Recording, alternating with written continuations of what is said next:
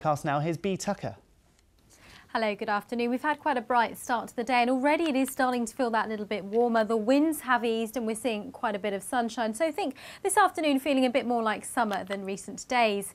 Here's the setup at the moment. You can see the isobars have widened out, so much lighter winds, and we've got high pressure starting to build. So the weather should be fairly settled over the next few days.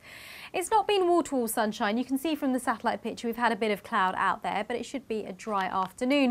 And I think we'll see spells of sunshine coming and going. I think the brightest skies down towards the far south coast, but for all of us we've got much lighter winds this afternoon and actually feeling that little bit warmer. Temperatures still a little bit below where they should be, but highs of 19 degrees. Now I think fairly early on as we head through tonight, the remaining cloud will lift and break up, so we'll see a dry night with clear spells and actually quite a chilly night for July.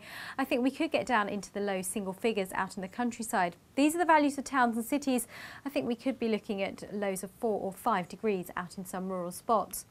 So it is going to be quite a chilly start to the day tomorrow, but I think quite a bright start. Many of us waking up to wall-to-wall sunshine. There will be some clouds starting to build at times, so I think we'll see a bit of fair weather cloud infilling as we go through the afternoon. But on the whole, temperatures starting to climb about where they should be for the time of year, highs of around 21 degrees. And then we'll see those temperatures climbing even further as we head over the weekend. A largely dry weekend with some spells of sunshine. The warmest day looks like to be on Sunday, where we could see temperatures in the low 20s. Have a good afternoon. Summer could be returning, only just. Keep an eye on that one. That is it from us this lunch.